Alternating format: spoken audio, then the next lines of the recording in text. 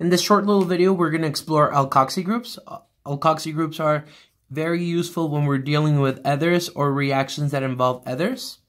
So in this case, let's just sketch up a few of these groups. First, I'm going to draw methyl. And then I'm going to draw ethyl. I'm going to draw N-propyl. Why am I drawing it like this? You'll see in just a second. 1, 2, 3. Then I'm going to draw isopropyl. And I'm also going to draw the butyls, so that's a little bit more clear. So we have N-butyl. We're going to have sec-butyl. We're going to have tert-butyl. And we're going to have isobutyl. So these are our basic shapes. Remember here, we're attaching to the carbon chain. But in this case, we're going to remove from the alkyl group, we're going to remove the alkyl ending, and they're going to turn into alkoxy groups when we add the OXY.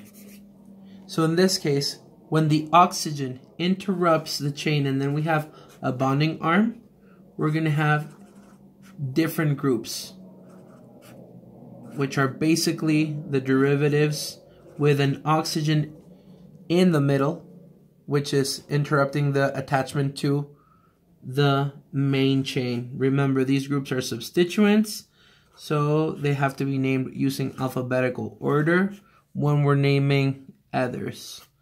So in this case, methyl turned into, and I'm drawing skeletal formulas. That's why they look this way. So here we have methoxy. This would be ethyl with the oxy in the middle. Substitute the L for oxy, ethoxy.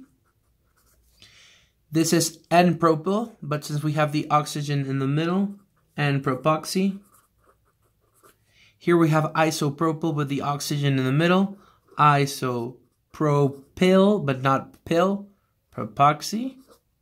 So we're just basically, in all of these exercises, we're switching the L for the oxy group, right? In this case, we have N-butoxy, sec-butoxy, and then we have what? Tert-butoxy,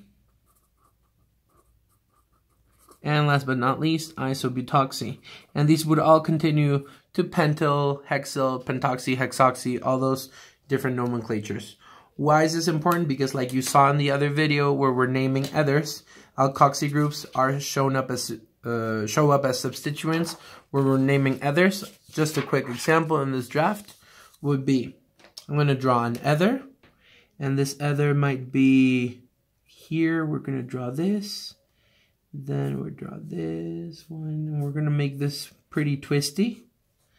And then in this example, we're going to draw this one. So if we're going to do UPOC, which is black, I find my longest chain, and my longest chain is going to be 1, 2, 3. No, that's not it. 1, 2, 3, 4, 5, 6, 7. And we're going to start coloring this chain, which is 7, right? And then we number it so we don't make any mistakes, giving the substituents the lowest numbers, 1, 2, 3, 4, 5, 6, and 7. So my main chain, or the orange part, is going to be called heptane, because it's just single bonding carbons. And again, we're naming ethers here, heptane. And what is attached at number 2? We have isopropyl, but it's interrupted by this oxygen group. So it's effectively going to be called what? It's going to be isopropoxy. So I highlight all of this thing. And at number 2, we have isopropoxy. Isopropoxy. Now, in the case that we're doing common nomenclature, remember, we have to identify what's on the left and on the right side of the ether, of the oxygen atom. So here we have isopropyl. And on the other side, we have 1, 2, 3, 4, 5, 6, 7 attached to the secondary carbon, sec-heptyl. So using purely alphabetical order, heptyl comes before propyl. So this is going to be sec-heptyl, isopropyl, and this oxygen atom turns into ether. And this is a practical example. Now, one last thing in this video that we're going to see is just some salts made with these alkoxy groups. So we're going to call them sodium alkoxides.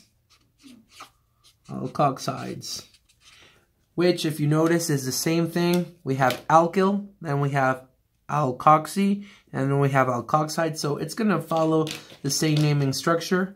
And this is a thing. We have sodium atom attached to the oxygen atom to a carbon branch. Sodium atom, oxygen atom, a longer branch. Sodium atom, oxygen atom, longer branch. And one last example, which I hope you can apply and you can get. So in this case, the naming style is going to be what? This is the alkoxy group, it's methoxy, but methoxy is going to turn into methoxide. So the name of this whole thing is going to be sodium methoxide. Then the name of this one, sodium attached to an ethoxy group, sodium ethoxide. Now here we start getting shapes. Again, both of these are sodium. Here we have our sodium atom. And this is N-propyl, N-propoxy, N-propoxide. N-propoxide. And in the last example, sodium isopropyl, isopropoxy, isopropoxide. This is going to be very useful when you're studying reactions with ethers.